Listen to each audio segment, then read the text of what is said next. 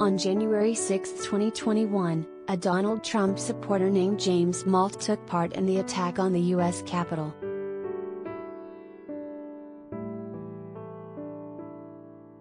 On January 18, the FBI interviewed Mault about his role in the riot that day.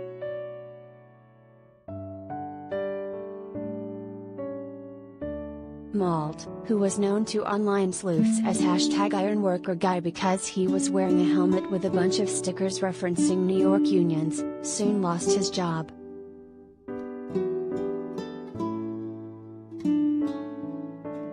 Then, in June, James Mault joined the U.S. Army as an active duty soldier.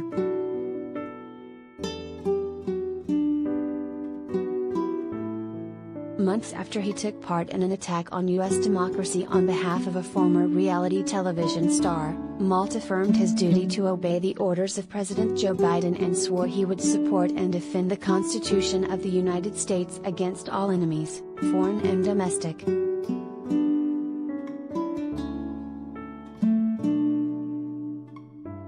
Last week, as HuffPost first reported, Mault was arrested in connection with the attack on the U.S. Capitol. He and his friend Cody Mattis, known as #Cody from Rochester, were photographed spraying police with a chemical agent while officers were under siege by the violent mob of Trump supporters who were trying to stop the certification of Biden's decisive electoral win.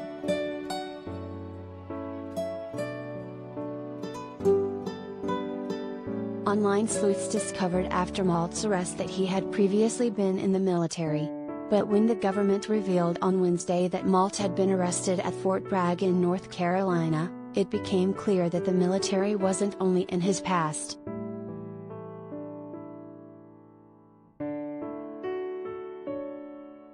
Fort Bragg spokesperson Colonel Joseph Buccino confirmed to HuffPost that Mault, who had served previous stints in the Army, rejoined the service in June and has since been stationed at Fort Bragg working as an artillery cannon crew member.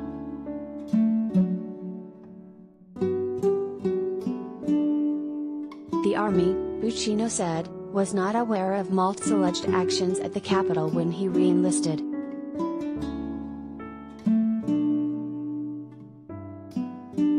Whatever he allegedly did happen before he joined the Army, Buccino said.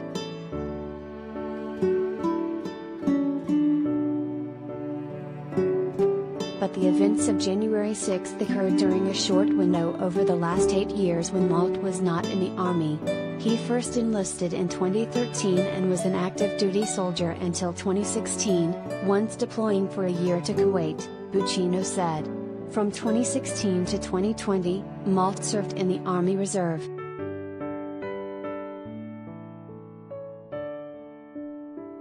That Mault could rejoin the Army, when he was listed as suspect number 142 on the FBI's Capitol Violence Wanted list, raises serious questions about recent promises the Pentagon has made to better screen recruits for ties to extremism.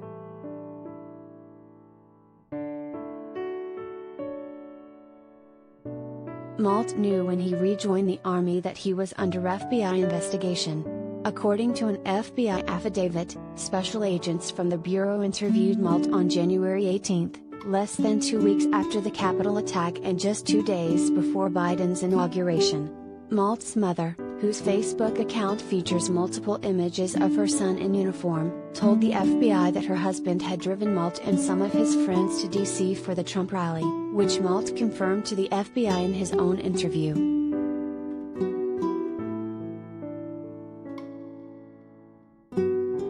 Mault traveled with 5 of his friends to the rally and stated it was important for everyone to have a group of friends that can rely on each other these days, the FBI affidavit states.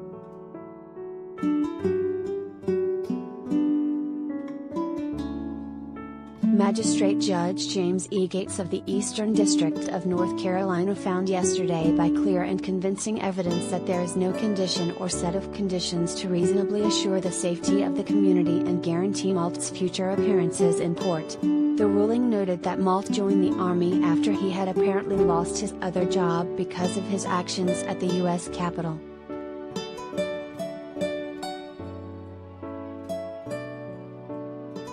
A factor in the court's determination regarding flight risk is the likelihood that the defendant will be discharged from the Army, Gates wrote. It was his job in the Army, at Fort Bragg, that brought him and his immediate family to this district. His re-enlistment in the Army came after the apparent loss of the job he had been doing in New York because of his participation in the events of January 6, 2021.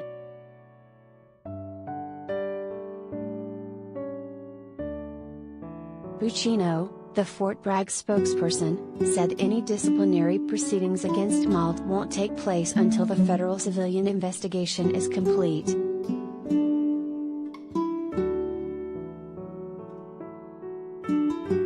In February, after it became clear that many U.S. military veterans and active duty members took part in the attack on the Capitol, Defense Secretary Lloyd Austin issued a historic 60-day stand-down order requiring commanders to have needed discussions about extremism with troops.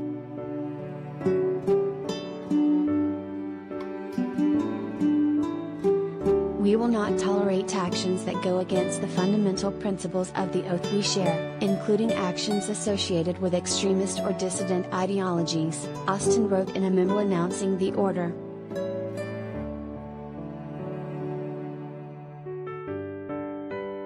Yet, as a HuffPost investigation revealed, a prominent white nationalist named Sean McCaffrey was able to join the Air Force in January, graduating from boot camp in March. The Air Force later kicked McCaffrey out of the service.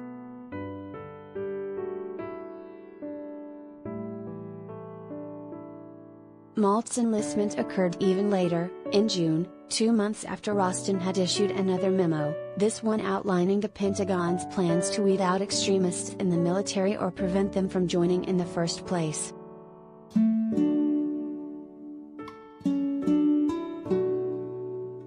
Law enforcement officials, along with scholars of extremism, have long warned about the risks of extremists joining the military, where they can receive combat training they can then use against civilian targets.